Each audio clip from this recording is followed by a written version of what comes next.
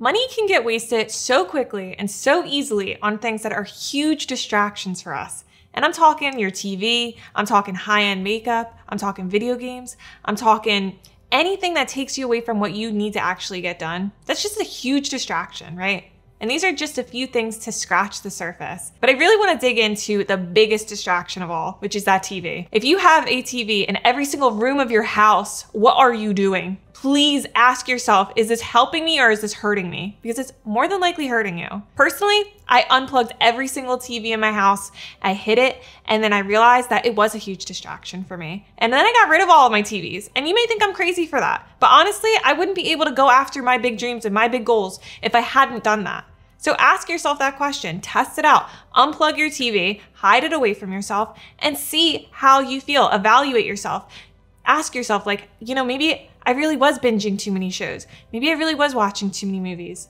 Maybe those documentaries weren't really helping me as much as I thought they were, right? Just test it out and see how you feel, honestly, because as soon as I realized that, I was able to finally get more out of life. And once I got rid of all my TVs, I learned about replacing them with whiteboards. And that's exactly what I did. I have a huge whiteboard. And you don't have to be like me. You don't have to have a huge whiteboard. You could just get a regular sized whiteboard and just try it out. Make sure it's securely put on the wall and test it out. Put 3 important tasks that you want to get done for the day. Just write them down. 3 tasks. You're going to see them, right? Your brain's going to be like, I have to figure out how to get this done now because it's right in front of me. When it's in your head, you don't think about it. You just kind of like let it slide and then you find a distraction and you forget about it. If it's in front of you, you're gonna be more likely to actually get it done. And I wanna talk about high-end makeup. I don't have anything so against it, right?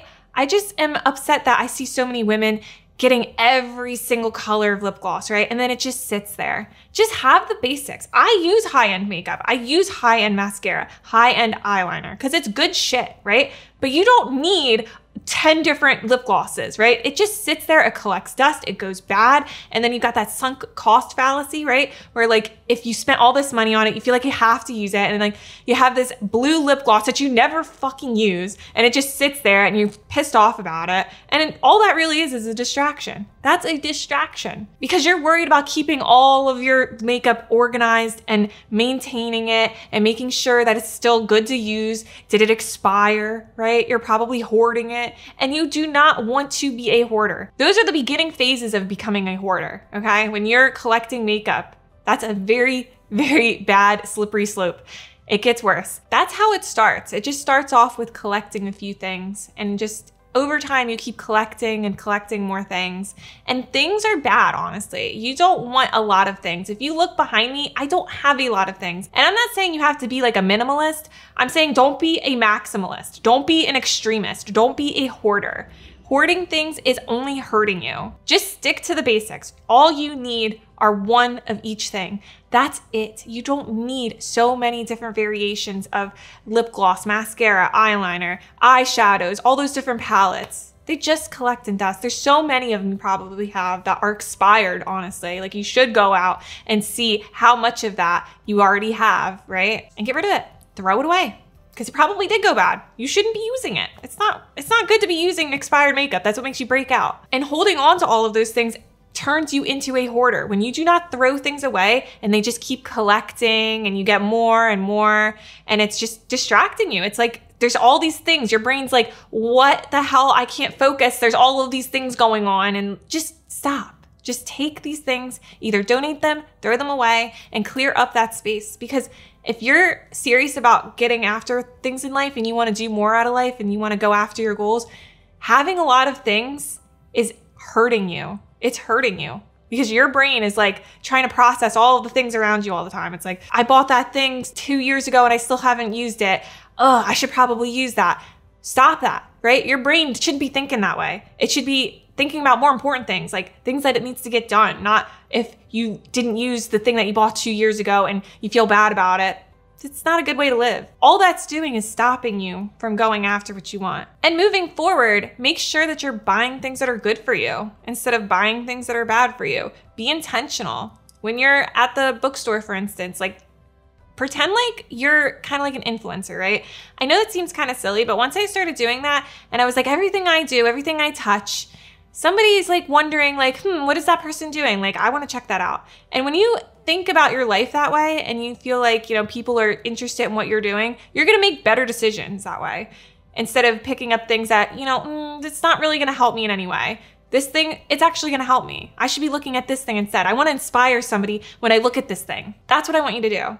Instead of going to let's say you go to Barnes & Noble and you're in the manga section and it's like, yeah, it's not really doing anything for you, right? I used to read that shit and it's garbage. Let's be honest. It's just junk food reading. That's what I want to call that. It's okay in the sense that at least you're reading instead of watching a TV show or watching a movie that you've seen 100 million times, right? Well, it's just a few steps above that. Let's try to, level up our lives here and think what is something that could really help me? What could benefit me? What could give me more value in my life? That's what I want to be looking at. I want somebody to look at me and be like, damn, she's inspiring me. Or that guy, he's inspiring me. I want to pick up what he's looking at, right? I want to take a look at whatever that person's doing. That's how I want you to live your life. I want you to live your life like that.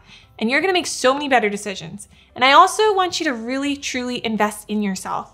Buy things like vitamins, supplements, collagen, things that are going to fuel you and give you good energy instead of the fast food and the energy drinks like Monster energy drinks and Red Bull. Please, if you touch that shit, throw it the fuck away. Stop with that shit. All you're doing is disrespecting yourself and you're poisoning yourself. You're going to owe that back one day. You think that right now, it's not a big deal, right? But think about that. You probably have anxiety. You're probably your heart beating real fast and shit. That's not normal. That's not healthy. Your body should not be doing that. Your body's yelling at you. That's your body saying what are you doing to me? Please stop. This is not right. This is not fair. I don't want to live like this. If your body could speak, that's what it's doing. When it does that, it's speaking to you. It's yelling at you. It's no, this is not it. This is not right. We're not doing this. Please stop. And you can also buy things that are good for you in the sense of your sleep, right? I'm such a firm believer in that. Sleep is the foundation to living a good, healthy life, to actually going after it. Get proper sleep. Get blue light blocking glasses. Get blackout curtains. Get a sleeping mask. Get a white noise machine. There are so many things online. The internet is at our fingertips.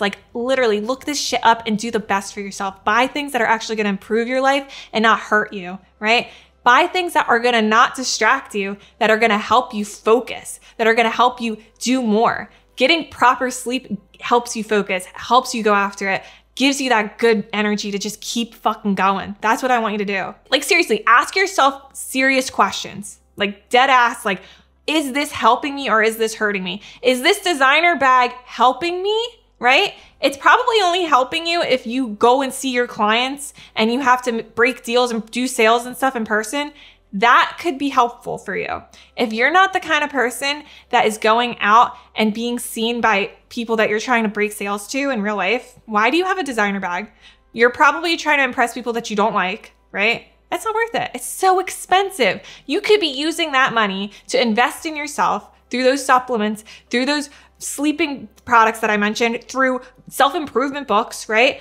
Anything to improve yourself should be the focus here, not to impress other people, not to seek validation from others. Seek validation within yourself. Fill your own cup. Make sure that you're making decisions that are going to help your future self and not the people around you, the opinions of the people around you. We don't care about them. We care about ourselves around here. We care about our personal growth and going after it so that we can inspire others to go after it, so that we can be strong leaders, so that we can break bad cycles, right? I want you to break generational trauma of being broke in the scarcity mindset. That's what I'm all about. We're thinking bigger, we're being bolder, and we're doing better. We're going after our big goals. We're going after our big dreams because you can do it. You can start from nothing and go and get everything you want and more. Is that new iPhone going to help you make more money, right? Not much changes with these new iPhones. The fucking camera, that's the only thing that changes. What else changes? Honestly, I don't even know. I don't keep up with that. That's such a waste of money. You have a good iPhone, keep that iPhone, all right? Take the money and spend it more wisely. Think about it this way. Is the thing that I'm gonna buy gonna make me more money, or is it just gonna make other people around me happier and myself a little happier, right? When you start thinking about things like that, it changes your perspective. Look through a different lens here. Think about that. Would younger you be happy with you spending money on a brand new latest edition of the iPhone, right? When your iPhone's perfectly fine?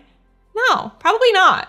They would be disappointed in you. They would think like, why didn't you get the thing that was gonna help you with your sleep, right?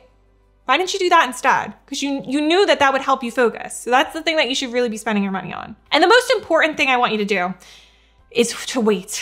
Please wait before buying things. You are impulsively buying things. That's gotta stop, because I was you. And I used to just jump on Amazon and buy things right away. Think about it, especially when it's expensive and complicated things like a new camera, a new laptop. See if you can rent it. Test it out first. Make sure you like that, right? What if it's not really what you needed, not really what you were looking for, and you wasted all your money on it and now you're stuck with it and it just collects dust? That's not worth it. That is not worth it. And that's a huge distraction, right? Because now you're like, well, shit, I have to keep doing research. I gotta keep figuring out, well, what is it that I'm supposed to get? And now you're frustrated with yourself. Now it's taking you away from the thing that you're actually supposed to be doing. So why don't you try renting it? Why don't you try waiting instead of impulsively buying things? Because that's not helping you. It's only hurting you. Especially, honestly, everything you do, every single thing that you buy, wait at least a week, 1 week. Practice that self-control. Practice discipline.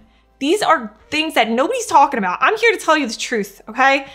These are the biggest things that are actually gonna help you get going, that are actually gonna help you go after your goals. It's discipline, it's self-control, okay? You need that. You can't be impulsively buying shit and expecting to go places in life. It doesn't work like that. I want you to make a list. I want you to make a list every single time you think about something that you wanna buy, write it down. Or if you have Notion, make a whole list for Notion and have it. That's what I do. I just log it in. That way I don't lose the list, right? Because this could be an ongoing list. This could be a list that lasts for years, right? Have a list of things. Break it down. If it's really expensive, break it down. Have it in a section where it's expensive stuff. And if it's not so expensive, not so necessary right now, break that down. Write it down. Log it in there and think about it. Wait a month if it's expensive. Wait a month if it's complicated, if it's something you just don't know if you need right now. And then decide, do I really need this?